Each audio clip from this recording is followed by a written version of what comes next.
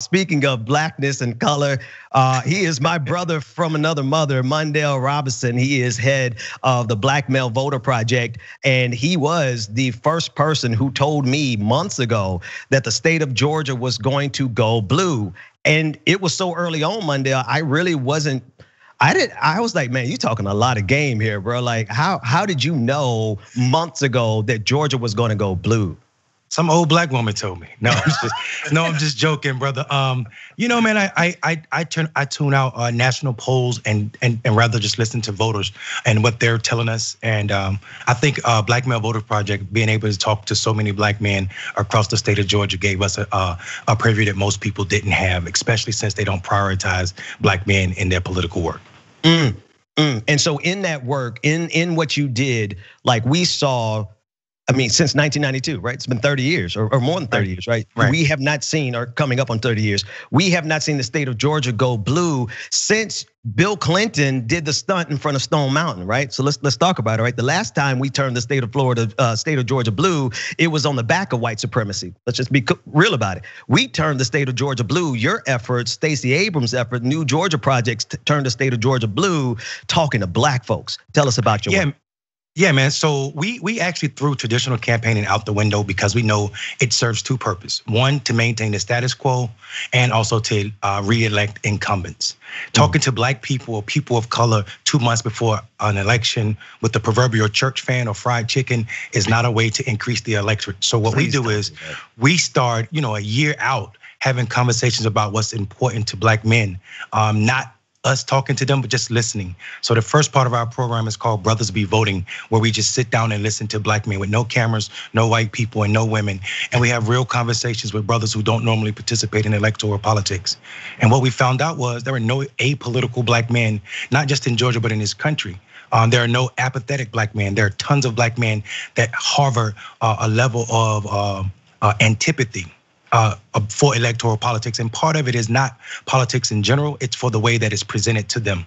The idea that every election is the most important or every candidate is your savior does not work. However, when you engage this same population of people on their issues that are important to them, they turn out just like everybody else. Meaning, if you invest in black men like you do conservative-leaning white women, you're having a higher electorate, and turning Georgia blue wouldn't be something that happened once every 30 years. It'll happen every election cycle.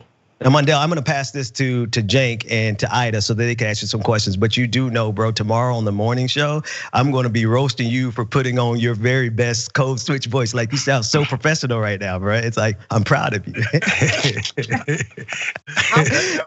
That would be a first on the Young Turks. So we got a professional on the show. Oh man, I love it. But like when we really on our show, when we talk, man, it's with an authenticity that you brought to the Black Male Voter Project, right? Indeed. And that's why I'm picking with you, right? We joke about code switching, but you talk to the people in a language that they understand, and it's not just the vernacular. It is you talk in the language of policy. Black folks care about policy.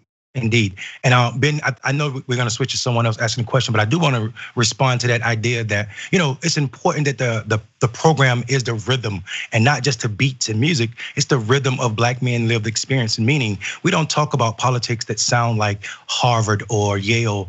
Not saying that there are no black men that go there, but that's not the majority of black men, especially if you consider that nearly half of the black men in Georgia and in this country that are already registered to vote have not voted in 5 consecutive federal elections.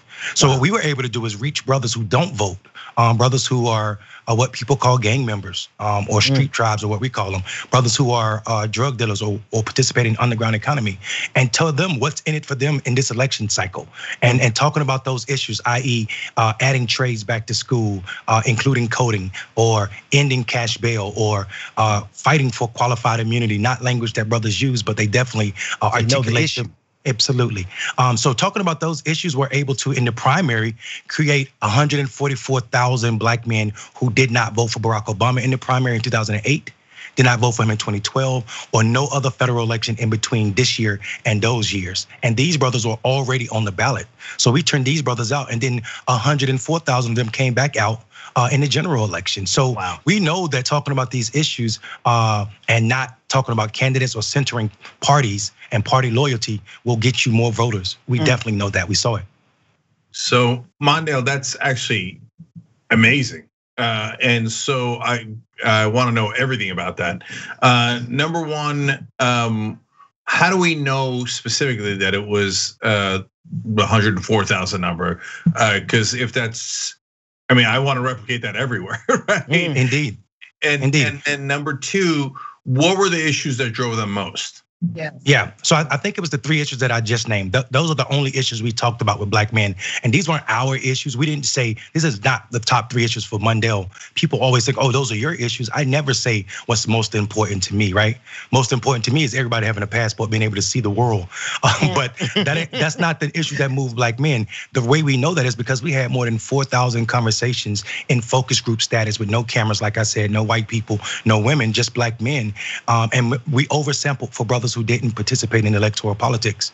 And the reason we know this, what moved them, is because these are people who hadn't been targeted and were not being targeted by any other group in this way. We literally had over 11 touches with each one of these brothers, meaning we talked to them in multimodal fashions at their doors, on their phones, texting and calling, and through their social media platform. So, and then we also have a different ideal on advertising. We don't run ads. You'll never see an ad on TV from Black Male Voter Project. We go to the nightclub. We have club ambassadors. So wherever black men are, we're having conversations. We figure out how to figure the DJ and the manager into our program in a way that seems real and natural and not like it's forced. And we have a candidate in the space forcing their ideas on these brothers. Y'all went to Magic City? We didn't go to Magic City. We brought Magic City to politics because if you look at the Get Your Booty to the Ad poll, those talking points came from Black Male Voter Project. We wrote those talking points, and that ad was one of the most viewed political ads of this cycle, and it was most effective. I think over 12 million views.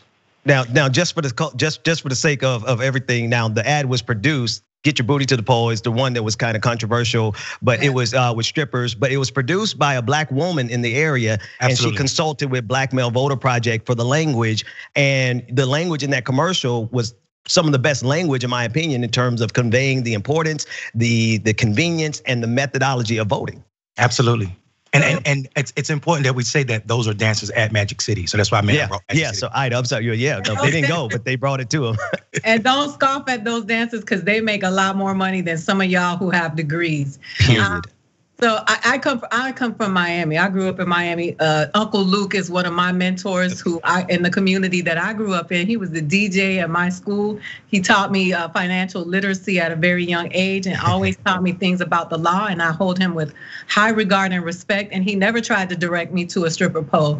But I think that it's important to what you said. I talked about that today. When it comes to us, and when I say us, I'm talking about black and brown people, melanated people, those that come from the continent and the East, is the language. That it is so important that we maintain a language. Malcolm X talked about speaking to the people so that a man on the street can understand what you're saying. And I think that was very important this election, that we started using the vernacular of the average person, because the average person in our communities are not the doctors and the lawyers. Those are the exceptions. And so how, when you approach this, you seem so, you're so, I don't know what the word is. You fancy, you real fancy right now talking about what you're doing. Oh, you fancy, huh? Yeah, he's fancy with it. But I just think that I want you to express how important it is for us to speak to the people that we tend to overlook and look down on, who are the people that we realize during this pandemic are the ones who keep us together and alive and show up for us. And the custodians and the maids and the people who are the bulk of the people in our communities who actually save their money and own homes, and continuously we overlook them and we keep talking to this very minor group of people who are the ones who got out and made it through. How do we continue to have this language and to keep using this so that we can keep motivating our people to show up? Yeah, a few things. First of all, thanks for that question. The first thing is we gotta make our side of the aisle, the Democratic Party, stop spending $1.3 billion on white men consultants. Those guys fail epically, and they always fail up. It's unbelievable to me the fact that you win elections 60%. Joe Biden became the candidate because 60% of black people in the South made it so, right? And 60% of that money did not go to black people. 20% of that money didn't. Less than 5% went to people of color. Of 1.3 billion spent this election cycle. And we know while the party will reap all the rewards of black and brown voters turning out, they don't reward black voters, especially for political thought and strategy. So what we did was we separated ourselves from the party. And the way we speak this language is we're not owned by the party. We're not an auxiliary of the party. We're an outside group, and we pride ourselves in that. We are of the community.